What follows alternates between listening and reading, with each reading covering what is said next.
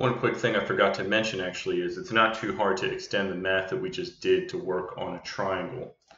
So if I want to know if a ray intersects a triangle specified by 3 points, then actually all I have to do is actually apply this exact equation. So what that means is I'm going to have to compute the normal of the triangle, which I know how to do. I can just take b minus a and cross that with c minus a. So there we go, b minus a, and then here's c minus a. And that will give me the normal, right? And then we can just use this equation over here, and we can use, so we got our normal, we can use the a as the a on the triangle. Actually, any of the points on the triangle will work. What that will give us is the intersection with the plane that contains this triangle. So let's think if, we could have a ray that looks like this,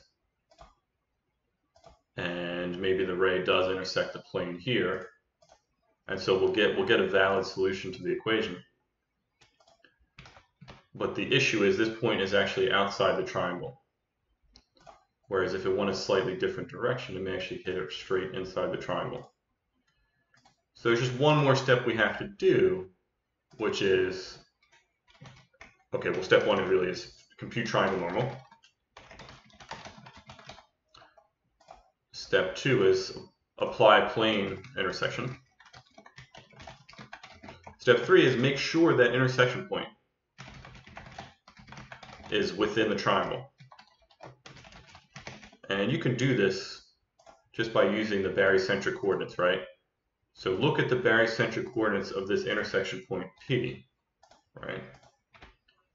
And if they sum to 1 or less than 1 plus epsilon, then you're actually inside the triangle. If they don't, then you're outside the triangle.